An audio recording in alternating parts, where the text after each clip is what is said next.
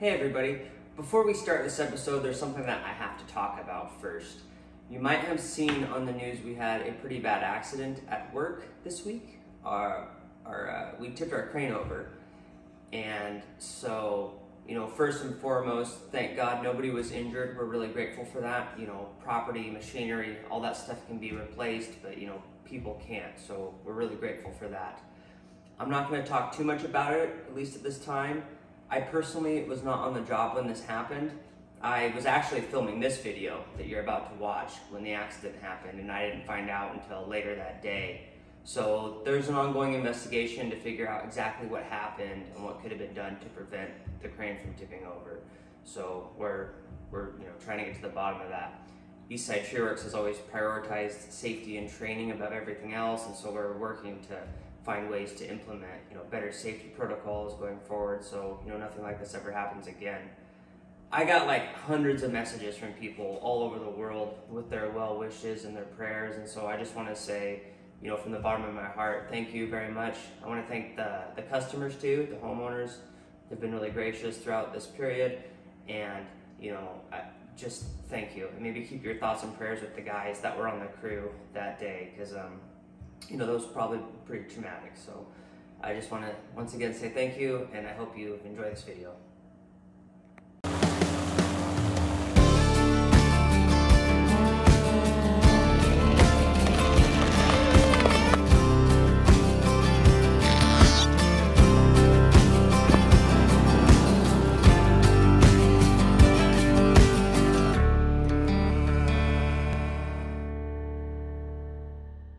All right, everybody, welcome back to another episode, a little bit different today.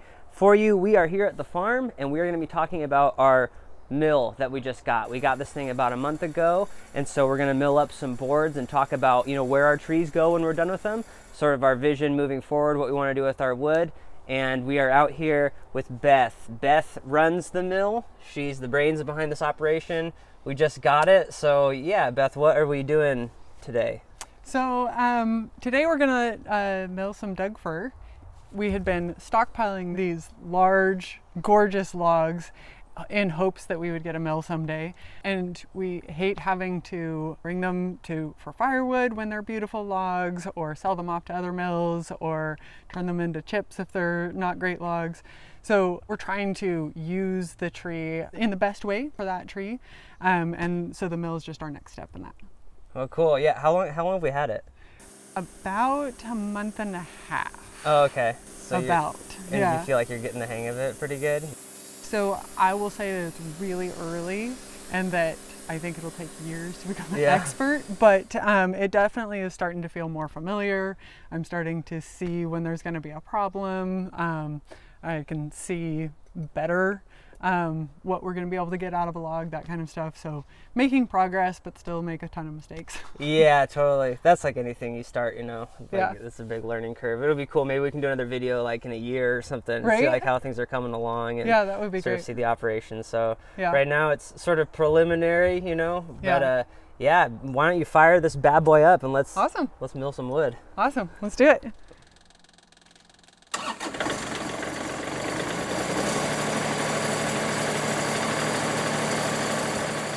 So I'm loading the log now.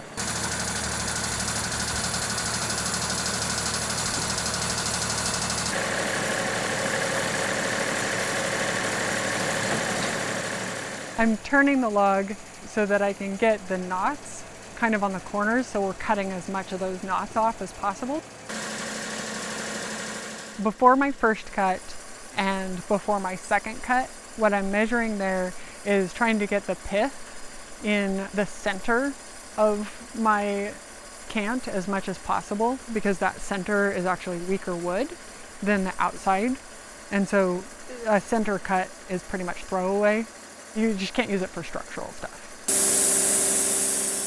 Your first two cuts, that's where you're trying to create the first shape of your cant.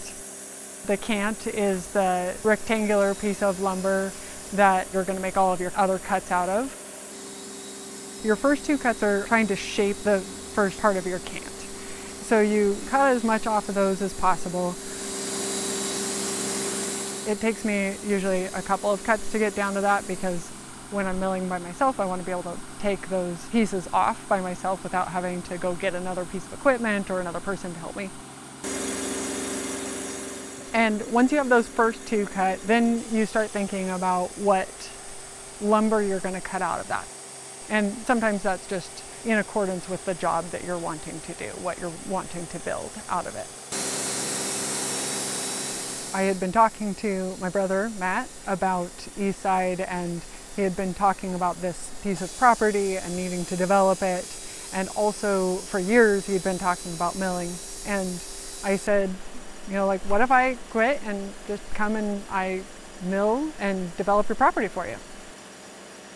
Okay, so we just trimmed off all the knots in the bark, right? That's what we just did, just so that we could get it square. Yeah, we trimmed off all the rounds so that now we have our cant. And your cant is basically what you mill your boards out of.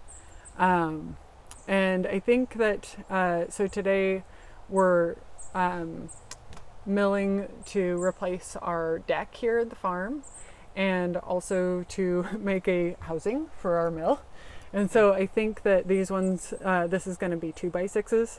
I think I can get some good 2x6s for the roof for the mill house. Oh, that's cool. Yeah. So you're making a house for the mill. Yeah. That's super cool. Yeah, so it can stay nice and dry, and the operator can stay nice and dry, and the machine doesn't rust out. Yeah, that's awesome. Well, cool. Yeah. So, so this cant, we will do this dimension. So the cant is like the square part that you can start making usable lumber out of. Right. The cant, okay. Right, and this cant has quite a bit of bark wane on it, but it was because this log has a lot of taper, and so I didn't want to get rid of all the nice usable lumber on this side. Just because that side's thinner, and we have enough length here that we can still get some really good boards, even though there's wane on that side. So we can just cut that off. Wane are the parts that are receded, like with the bark on it's with the bark on it. Okay. And for the grading process, each board can have a certain amount of wane on it, but for our purposes here, whoever's building it will be selective on what they are using it for to make sure we have enough structure there. Okay, cool. And how big does this mill go? So this mill, it's a good question. There's a little bit of a fudge. Oh, I got to turn my water off. Leaking water all over my mill. So sprays water as you go to like lubricate Yeah, so it? that's the lubricant. What the lubricant is water, and then a little bit of Dawn. Oh, okay. Yeah. Keeps the pitch off of that blade. Keeps the blade nice and clean. That's what they clean the penguins with. Yeah, true. They had that big oil the spill. Penguins and the Ever ducks. since I saw that, I was like, all right, I'm sold on the Dawn. Dawn's the thing, right? Yeah, if we can get oil off, I guess it could probably get our pitch off. Yeah. So the distance between these two guide rollers, so this one's the movable guide roller and that's the stationary guide roller. And the distance between those at its widest point is about 38 inches. And so that's as wide as you can go that way. But, and that's part of why we selected this mill, is that it has such a large throat on it. And what you can do is you can bring it all the way up. And once it's all the way up, you can get about 38 inches there, or 37 inches, but then you also have this space above that can be additional, right? So if our log was not perfectly round, if it was a little bit oblong, we could go bigger than 38 inches and then be able to cut, that would be part of the round part that we cut off, right? Okay. But some of ours are so big that we have to also use a chainsaw to get them Yeah, started, right? Yeah, for sure. Yeah. But it's sort of like 38 at the narrowest point. 38 inches. Okay. Right. And you kind of that's a big log, 38 it's inches. Huge. Yeah, it's huge. It's huge. Yeah, we've had I think the biggest one I've had on here so far is it was 36, and then it had a couple of parts that had bulged out.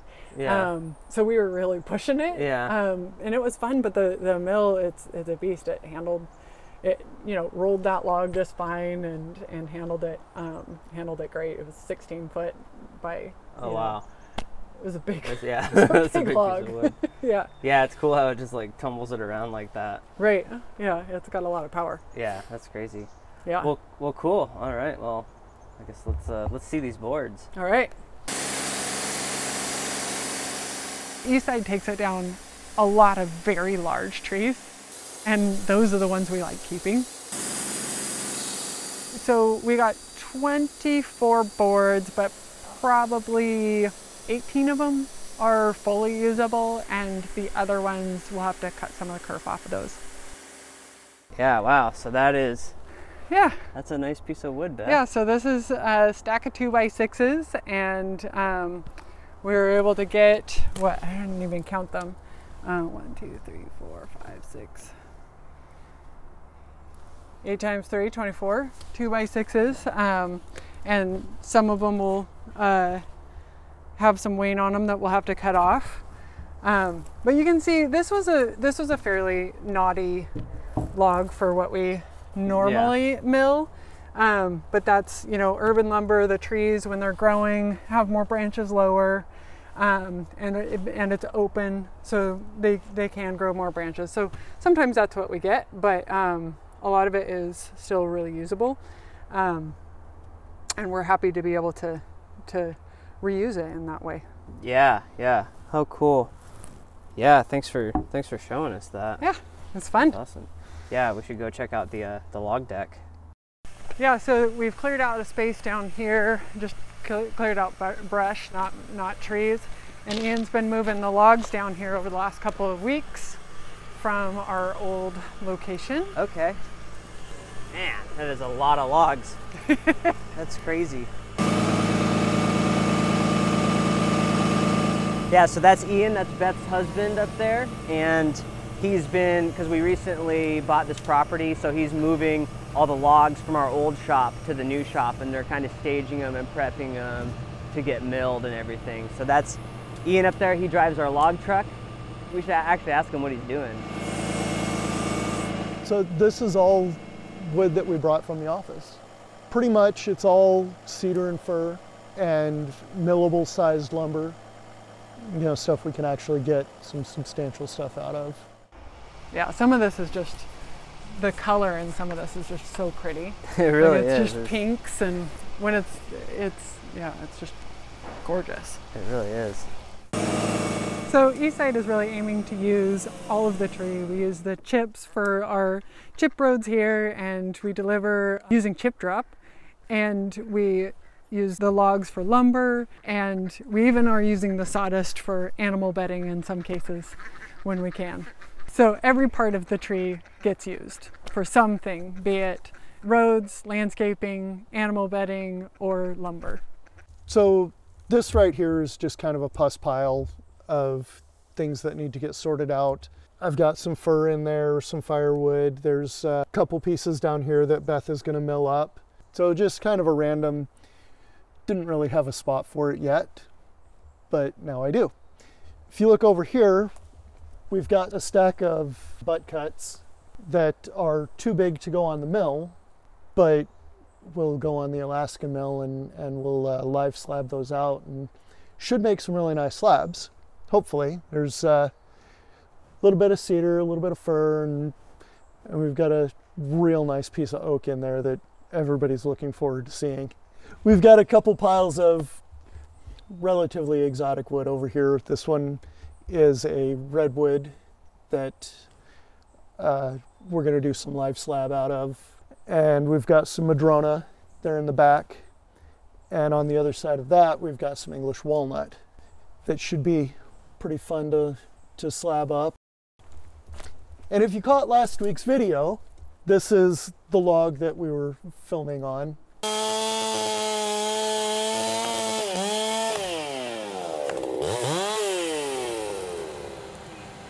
Nice. Yes! Look at that. Totally redeemed. Hopefully we get to mill this up soon, and we'll make another video out of that. Ian is in construction. He's a structural welder.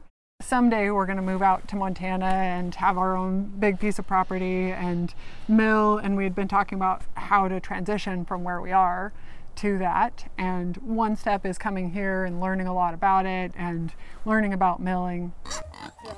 And raising our own animals. And raising our own animals, learning how to raise our own meat and our own food, which we're doing all of that here as well. I have been in IT for 26 years. I was a software development manager, mostly developing software for law enforcement and the Department of Defense. And after 26 years, I was having a ton of fun, and I always had a ton of fun doing that. But all of my hobbies have been outdoors. I've volunteered on farms a lot. I do dog agility and herding with my dogs. Come by, lie down. That'll do, that'll do. And I just love being outdoors. Look, hey. Thanks for showing us all that, Beth. So what's the plan with all this wood? So I imagine you're gonna, this isn't permanent, right? This is not. So this wood in particular, we are milling for our own deck on the farmhouse here. But our hope for the future is that when we go to places and people are really attached to their trees, right? We live in the Northwest, people love trees, they love their trees, they've lived with them for years. And it's sometimes when we take down trees, it's because the tree's dangerous, it's gonna fall on their house, it's gonna damage something. And people really would have rather hang on to that tree, right? So we want to actually make it so that we can give them something back. So they could make a table out of it, they can make a gazebo out of it, a privacy screen, since we just took down their tree that was their privacy screen, out of it. Something to that effect where they still can have that tree. And then it's a piece that they can show their friends, like, oh yeah, this was a tree that, you know, used to live here. So we're hoping that we can do that kind of thing with milling our lumber here. Yeah, I think that's an awesome idea. A lot of times, like, the trees are dead, but the wood is still really nice on the inside, right? You know, to make like a table. Like, how cool would that be? You know, and then like somebody comes over to your house for dinner and it's like, yeah, this table used to be our tree. Right. Yeah, right. That'd be really cool. Yeah, and I mean, the lumber that we're getting is really beautiful as well. It's nice that it's grown locally, you know, never leaves King County, right? Grew in King County. Comes here to be milled in King County, and then we'll build something in King County. You know, it's fun that everything's just so local as well, and I think that's pretty rare to be able to use locally sourced lumber. Yeah, I think that's super cool. Well, we'll have to do another video once the mill's got a house and we've got more of a system down and stuff, and we'll have to do like an update or something. Yeah, when we have a lumber yard. yeah, right. No, this is cool. Yeah. I'm really, thanks you and Ian for doing this. Yeah, I think it'll be cool to thanks show for everybody. coming out. Because I get questions all the time. You know, people ask me all the time, like, where do you guys do? Yeah, where's it going? What are you doing with your wood? So you can see we're starting to put something together. You know, trying to mill it up and use these boards for something. Yeah. Yep. Yeah. Thanks, Beth. Thank you. All right. Hopefully you like that. Don't forget to like and subscribe. We'll see you next time.